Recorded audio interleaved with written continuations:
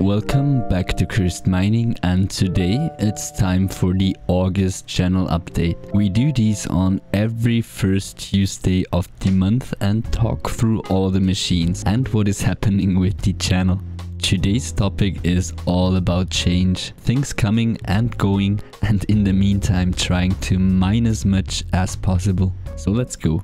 We'll start with GPUs again, as here's just the most happening right now. I've been selling even more of my 4GB GPUs, but of course just to upgrade, and everything is mining until the second I clean and ship it. Whatever else GPU lies around, even if it's an RX 460, yeah, it gets Frankensteined in whatever PC or rig I can find. Upgrade wise with the new GPUs, I have not much yet to tell you, as honestly life is crazy, and that's today's topic a little bit. There will be a dedicated video upcoming to a whole nother machine. Then you know why it is no big new GPU time for now. And to be completely honest with you people, at the time of writing this script I don't even know if I will be releasing this video while being in my own country or not.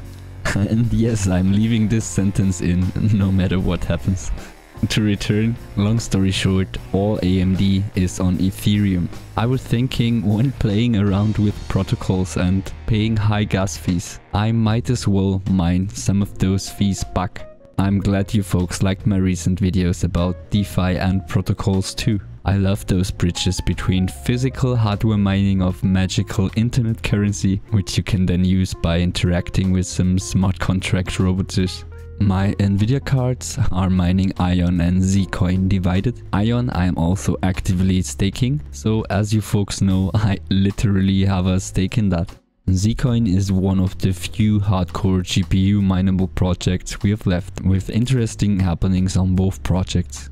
ASIC wise, the short X13 hype there was, and I mentioned last month, is already over again, or seems like it anyway. I hope some of you folks could take advantage of that while it went on. So for now we are back to no actively mining ASIC.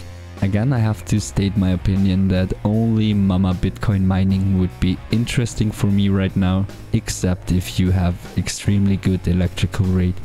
Oh, and since I've not updated you on that for some time, I still am an avid RandomX miner. Monero might seem slow right now, but it will always have a place in my heart, and my CPU cores mining it. No new hash rate records though. I still have my old 14.2 kHz a second on the 3900X, and the 1700X is tuned a bit down right now to around 5100 kHz a second.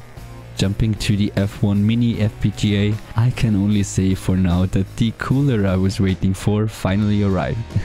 Let's say it's on the list of things I have to get to, same as machines piling up.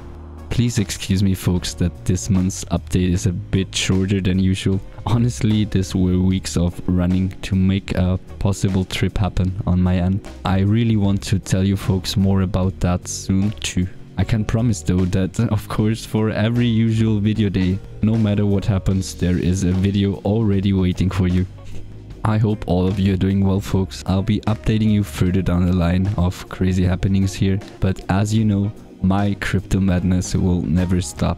On the contrary people, I can say proudly that none of the things in my life would be possible without crypto. For this reason, you can be sure I'll never leave this channel either. Also, traveling through a pandemic is crazy. Honestly, these have been weeks of uncertainties, but always follow your heart people. Life is good. I wish all the best to each and every one of you. See you next week folks. Happy mining and bye.